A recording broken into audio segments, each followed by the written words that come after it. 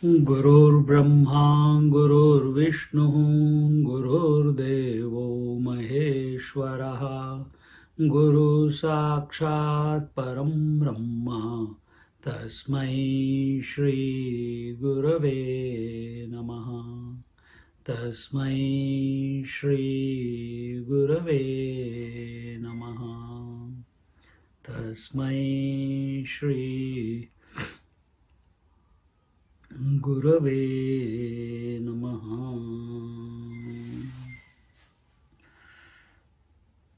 What will we talk about today? What to talk? Nothing to talk.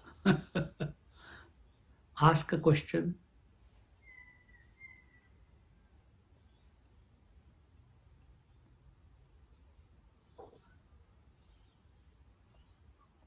How to realize I'm not the body? Good point. How to realize I am not the body?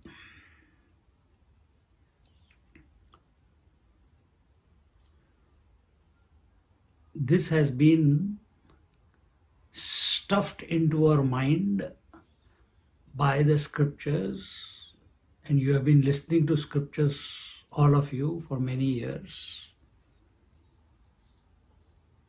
that we have to drop the body identification in order to be spiritual. But you know what? I'll tell you the secret today. You can never get disidentified from the body. Because you didn't create the identification, so how can you get disidentified?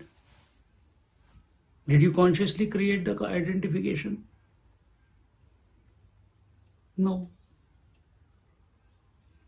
So you cannot disidentify also.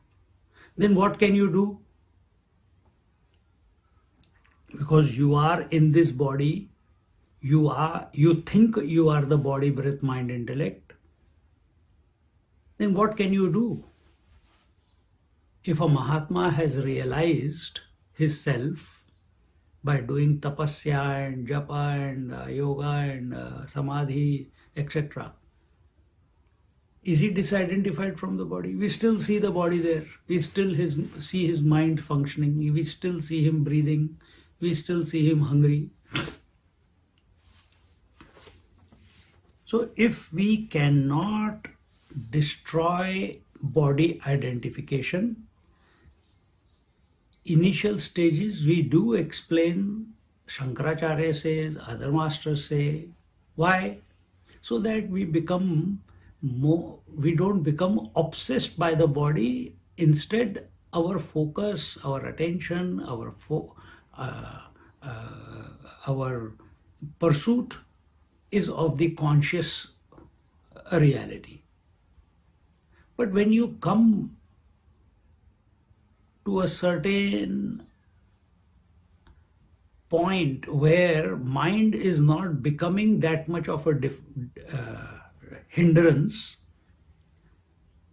and when we come to the Upanishads, see, that is where the problem is, that if we are not doing sadhana side by side, and you come to the Upanishads, you are not quietening your mind, and things are told in contradictory fashion.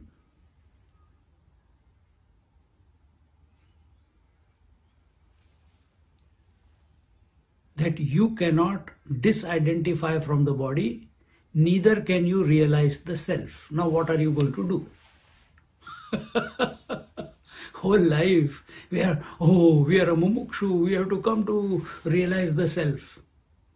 Now we are telling you that Amrita Anubhav tells us that you cannot realize the self. Upanishads tell you, you cannot realize the self. Why? You are already that. Then if I am already that, why cannot I realize the self? Because the one who is seeking the self is an imaginary one. He is a ghost. So that ghost has to dissolve, has to go away. And where is the ghost? In the mind.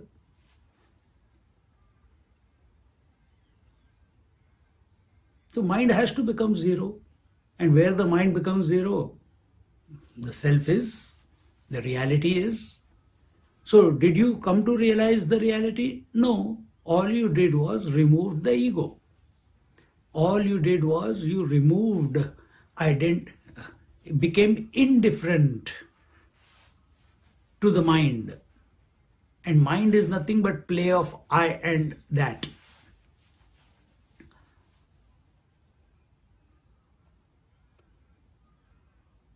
Just as you are seeking, the waker is seeking the sleep, but the waker has to vanish in order for sleep to be.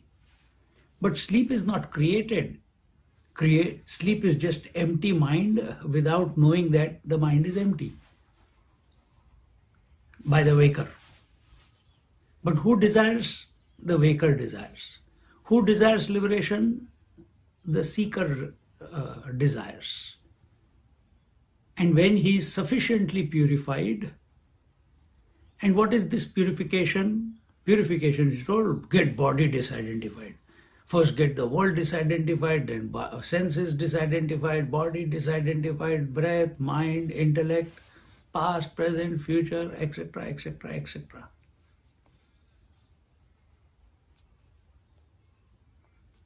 If the mind is there, it will think of the past, it will think of the future, it will project the body.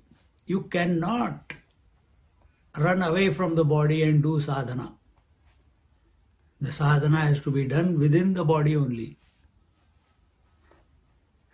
अरे यार ये तो गड़बड़ हो गया. Neither I can come to realize, neither I can disidentify with the body. Then what do you do with the body? You be indifferent to the body. Stop thinking about it. Let it do what it has to do because it is already programmed. Who programmed it? You only programmed it. When? In your last life. Let it function according to the data that it has come with. Then what do? You choose wisely. Initially, you choose the spirit, and when you are coming closer to the spirit and the body, breath, mind, intellect are till mind, they are not becoming a challenge, they are not becoming an obstacle because your attention has been withdrawn from these instruments through which you are functioning. Then you come to the Upanishads. Then we are told that you cannot come to realize. Even this desire to realize has to be given up. Even this question, who am I? It's a stupid question. Everyone knows who they are. They just don't know actually which one. Because they are seeking the answer outside of themselves. What is outside the world? What is outside the body? What is outside the breath? What is outside the mind? What is outside the I thought? All this, we have to be indifferent, udaseena. Let them be present. Let them be the thoughts be erupting in the mind, or the words be coming out of your mouth every now and then. You don't get disturbed by it.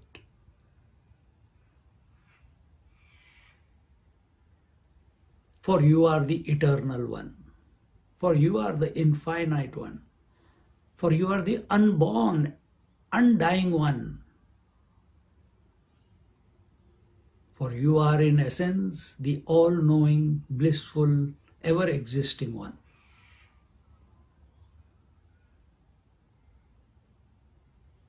When we do not accept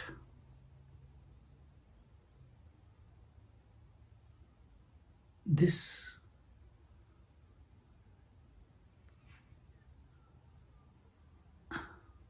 undeniable fact about our true nature, that is when we identify with something. It is then that we give validity to duality, because we have not accepted that we are the infinite one. If we have accepted we are the infinite one, just as from the sun's point of view there is no day and night, and there is no heat and light also, because it is its nature. He doesn't know heat and light as separate to itself, as an object of experience. When we come to know, we come to abide, we come to be the Satchidananda Swarup, Nitya Shuddha Buddha Mukta Swarup.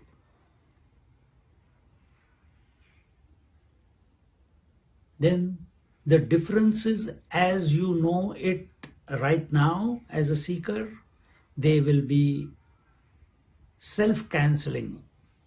All the opposites, in, out, they will self-cancel. North, south, they will cancel. Man, woman, that will cancel. Inside, outside, that will cancel. Knowing, not knowing, they will cancel. The idea of reality, no reality, that will cancel. Changing and changeless, that will cancel. Everything will stand cancelled. Because this duality is only in the mind. Remain indifferent. When we do not accept ourselves as we essentially are, that's when variety starts becoming valid for us, because we have moved away from our essence. Even that sentence is wrong. We have moved away from our who we are. We have moved away from what we are. We have moved away from where we are. Where are you? Everywhere. Even that word everywhere is invalid, because it denotes, everywhere is said, oh, I am here and that is everywhere. Even that becomes invalid. Then such a person will remain in silence and conscious.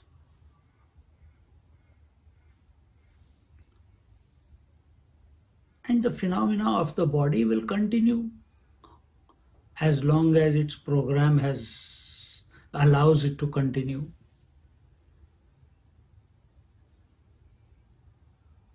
But this undue importance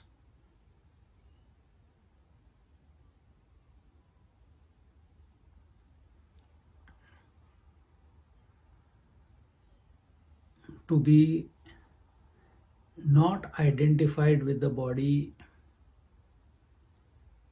must be curbed. A tamasic person will be focused on fixing the gross body. A rajasic person will be obsessed about fixing the mind. A sattvic person, he will be intent on fixing his conclusions about himself.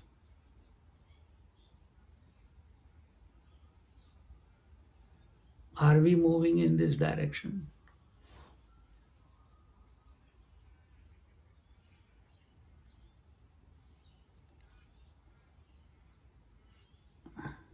A seeker's problem is he is not convinced as to who he or she is. There is no he or she also.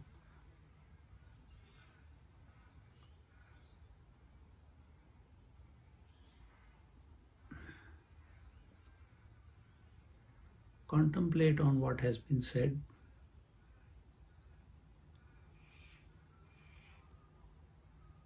Don't spend too much time, I'm not the body, breath, mind, intellect. Relax with few breaths. Let those thoughts be washed out of your mind with the outgoing breath. Remain intent. Remain in poise. In the self, as the self.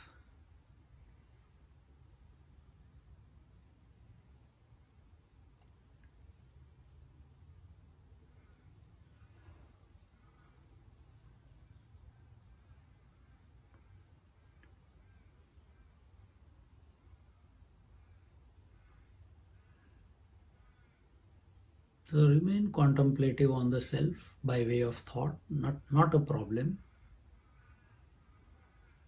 When you observe there is no other disturbance in the mind other than the contemplative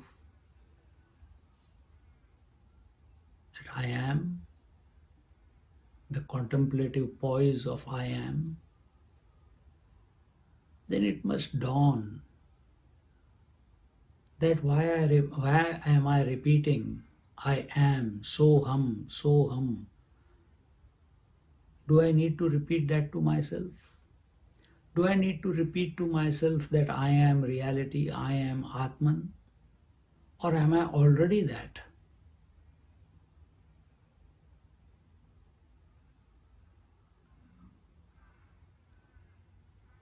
Do I keep saying I am the body every day? I'm already the body. I don't have to repeat I am the body. Then why am I repeating I am the reality, I am Atman? Because I have not accepted it yet. I'm not convinced of it yet.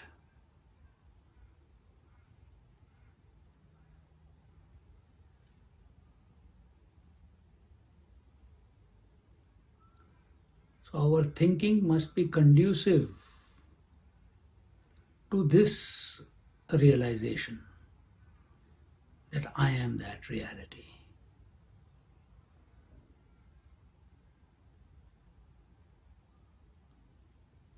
When we think of the world, we keep going in loop, never loop of the mind, loop of thinking.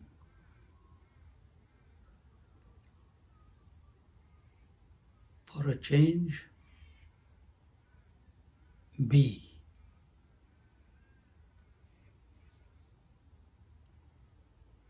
Be the Chidakash, be the conscious space.